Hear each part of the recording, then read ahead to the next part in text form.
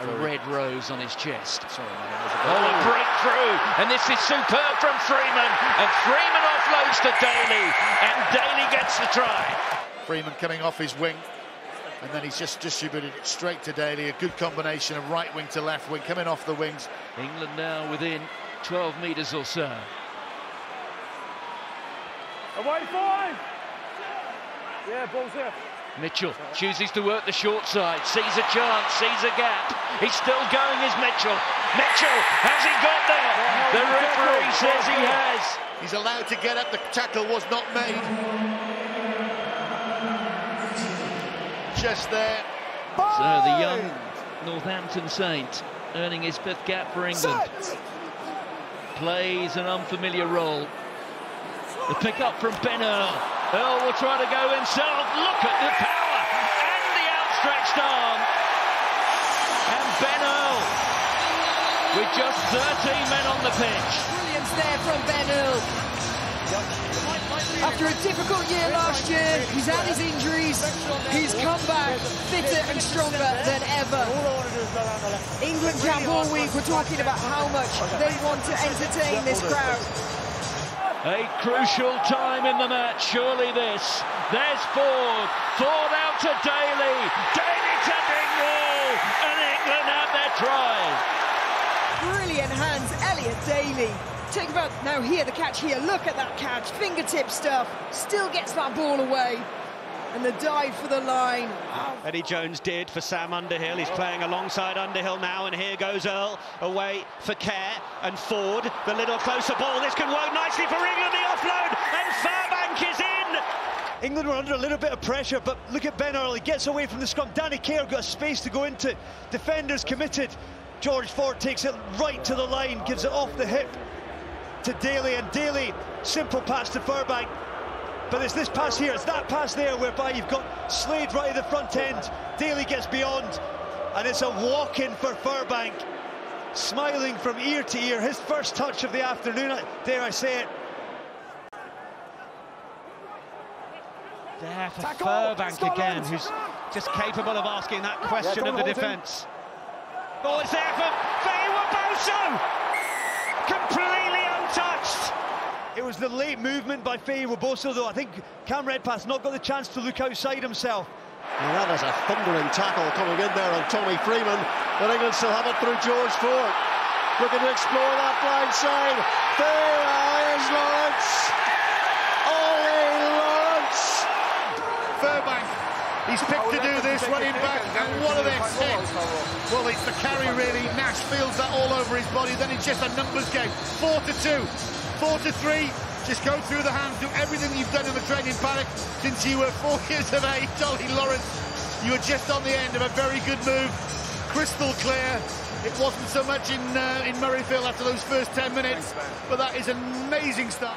England again. Here's Underhill to Atoze. Now the opportunity, and it's George Fairbank who poleaxes the Ireland defence. But again, it's a flowing move. As Ireland like to flow, use the ball. There was no way Frawley was going to stop that. Good hands, out of contact. Two forwards, balance, combining forwards and backs. Fairbank knows he's got it. He's licking his lips. Alex Mitchell tried to hook the offload away. Chesham can't score it against the post anymore, or the base of the post, to be more accurate. Mitchell, England now!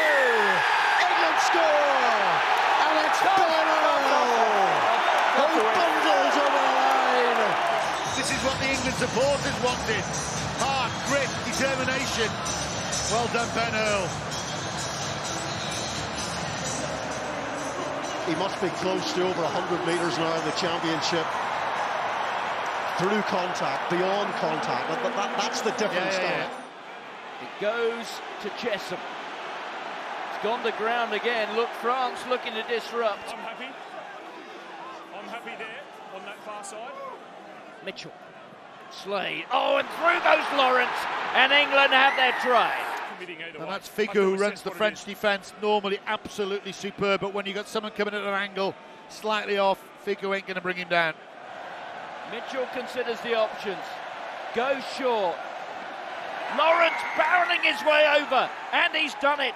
And this is good. You got Freeman on the wide outside. They get past the edge. That's good. Barret can't stop in there, and the momentum is on England's way. That's it, right round the edge. Barret can't get him, and then it's the big lads up the middle. Underhill does well, brought down by Olivon, and then Ben Earl, you think for all love nor money, with his power, with his strength, he's going to get there. Mitchell prefers that blind side, and why not? If Ollie Lawrence is there. Both physically and emotionally. Oh, and through goes Earl, and now surely they must finish it. Smith with a step, and they are in. England are rampant. Ben Earl is supported, he's made the break, comes from the line out. This is far too easy. This Genge gives him the little pop pass, beautiful. And then he's got the aware for Marcus Smith on his right hand side. He's calling for the ball, a little step, he's inside the French fullback, and watch them celebrate. Remember his role over the years for England. He was huge in that semi-final win in 2019 against the All Blacks. What a way it would be to sign off if he could score a try. A brilliant hand! And here go England! And Freeman has his first Test match try.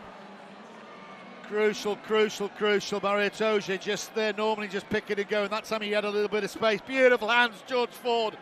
You've got the kick to come, but you've made that try for Freeman. Watch this, watch this. Absolutely beautiful. Marcus Smith just shoveling it on. Freeman in at the corner.